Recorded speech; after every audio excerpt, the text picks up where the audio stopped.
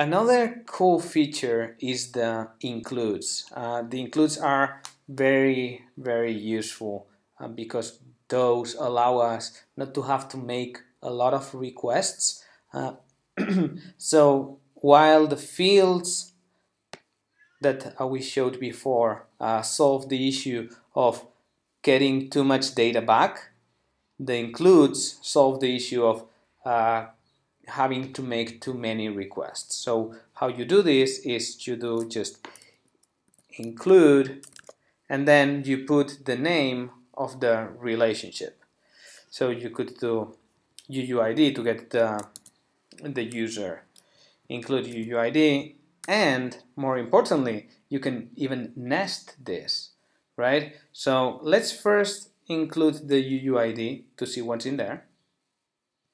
So in the response, there is an included section with the data about the user, and we can see that there is another relationship in here. Oh, but the relationship is not populated, so this is not going to be very interesting. Let me change this to article 3 because I know that that one has some data. Yeah, so there is a relationship called field preference. So we can keep including by saying UID dot the name of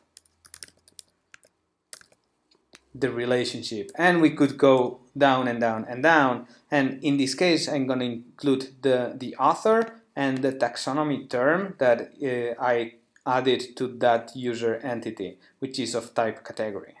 So if I send that request and I go to include it, I see that there is the user and there is the category.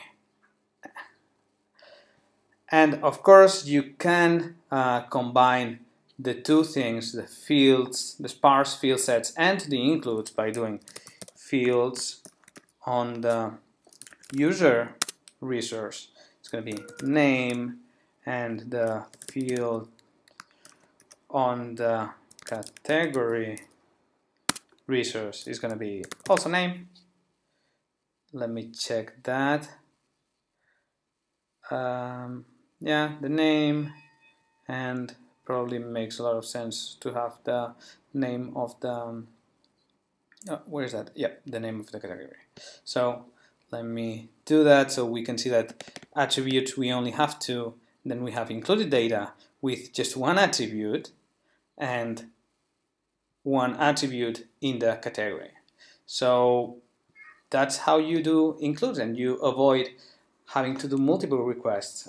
You can traverse relationships until the end of days. So, yep, that's another feature.